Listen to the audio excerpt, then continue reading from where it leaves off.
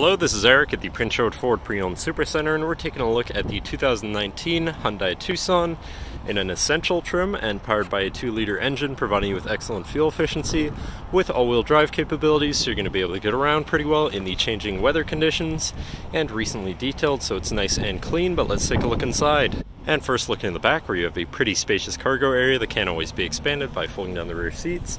And underneath here you have your spare tire compartment with plenty of extra space for tools or whatever else you want to put down there, and a 12-volt power outlet right there. And now looking in the back seat, where you have seating for 3 pretty comfortably with fold-out armrests and 2 cup holders in the middle. And now looking in the front, where you have power windows, power mirrors, and power locks.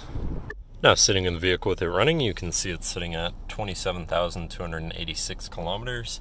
Moving down to the steering wheel, on the right hand side you have your cruise controls, as well as your controls to cycle through your information that's displayed here, such as your fuel economy, and then your trip information, drive information, and digital speedometer, I believe.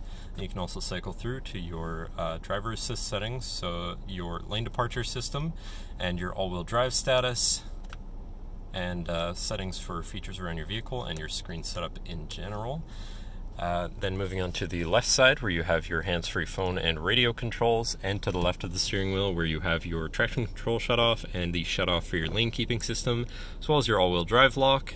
And then moving on to your center, your infotainment screen, which is radio, auxiliary, and Bluetooth, I believe. So you do have some options there for whatever you want to listen to, however you want to listen to it. It does also have Android Auto and Apple CarPlay compatibility, so you can hook that up or set that up and then have some more accessibility for your car stereo, which is always nice. But then shifting into reverse, you do also have a backup camera, so you're going to be able to see where you're going and hopefully avoid hitting anything. But moving down from that, you have your climate controls here, pretty simple, easy to use. Does also have heated front seats with 3 levels each, so you can stay cozy in the colder months, and obviously hazards right there. And moving down, you have 2 12-volt power outlets, as well as your auxiliary and USB, so you can plug something in a power charge or just hook up your audio that way. Then you have a cubby here, as you can very easily see. Main shifter with select shift, so you can manually shift through your gears.